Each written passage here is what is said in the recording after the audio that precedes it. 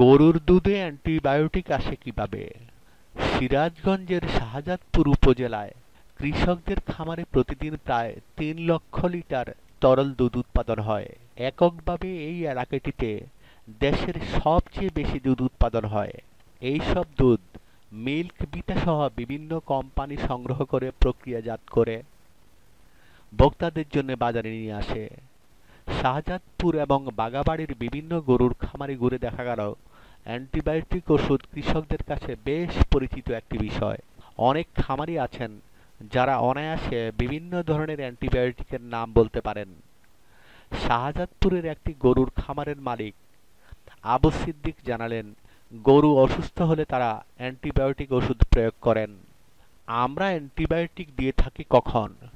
গরুটা যখন দেখি খুবই মরণাপন্ন হয়েছে। একটা গরুর দাম ২ থেকে ২.৫ লাখ টাকা। সেইটা যদি মারা যায় তাহলে তো খামারি শেষ হয়ে যাবে, বলছিলেন আবু সিদ্দিক।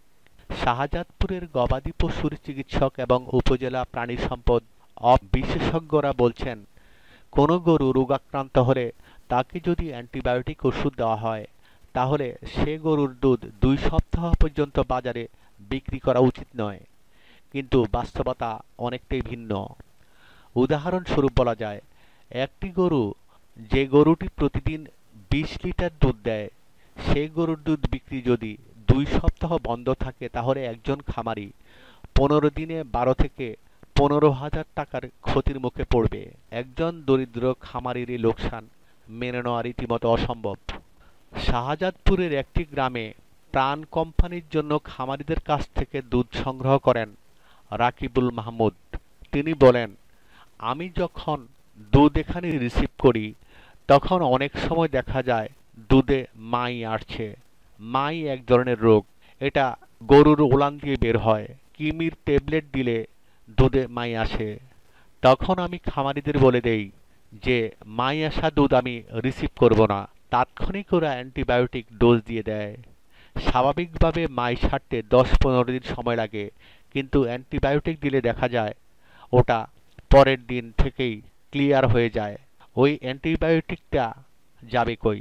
অ্যান্টিবায়োটিকটা এইভাবেই আসে, বলছিলেন মাহমুদ। খামারিদের অনেকেই মনে করেন দানাদার গবাদি পশুর খাদ্যে অ্যান্টিবায়োটিক এবং সীসা থাকতে পারে, যদিও এটি শুধু তাদের ধারণা।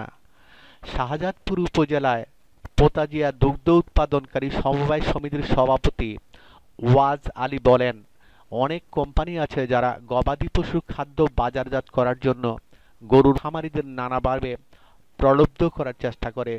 তারা খামারিদের বোঝানোর চেষ্টা করে যে তাদের কোম্পানির খাবার গরুকে দিলে দুধের উৎপাদন বাড়বে।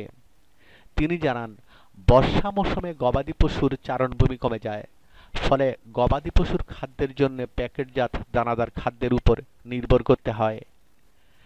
ক্যাটেল ফিডের কোম্পানির বিভিন্ন অবস্থায় হয়তো হরমোন জাতীয় দ্রব্য দিয়া বলে আমার মালটা খাওয়াও দুধ বেশি হবে।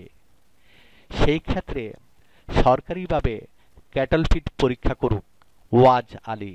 কৃষকদের সাথে কথা বলে জানা গেল, ক্যাটল ফিডের বিভিন্ন কোম্পানি ভেদে দুধের উৎপাদন ১ থেকে ২ কেজি হেরফের হয়। তবে শাহজাদপুর উপজেলা প্রাণী সম্পদ কর্মকর্তা মিজানুর রহমান বলেন, দানাদার পশু খাদ্য থেকে ক্ষতিকর উপাদান গরুর শরীরে প্রবেশ করার সুযোগ নেই। তিনি দাবি করেন, পশু খাদ্যের নমুনা বাজার থেকে সংগ্রহ করে প্রায়ই পরীক্ষা করা হয়। গবাদি পশুর অ্যান্টিবায়োটিক ওষুধ প্রসঙ্গে তিনি বলেন, আমরা খামারিদের বা সংশ্লিষ্ট সবাইকে বলবো, ডাক্তারের পরামর্শ ছাড়া কখনো অ্যান্টিবায়োটিক ব্যবহার করবেন না। তিনি বলেন, গরুর শরীরে অ্যান্টিবায়োটিক প্রয়োগ করা হলে সেটির প্রভাব ক্ষেত্র বিশেষে ৭ থেকে ১৫ দিন পর্যন্ত থাকে। এই সময়টুকু দুধ খাওয়া যাবে না। মিস্টার রহমান জানান, এমন কিছু অ্যান্টিবায়োটিক ওষুধ আছে যেগুলি গবাদি পশু এবং মানুষ উভয়ের শরীরের জন্য ব্যবহার হয়ে থাকে, তবে সেক্ষেত্রে শুধু প্রয়োগের মাত্রা হেরফের হতে পারে বলে তিনি উল্লেখ করেন।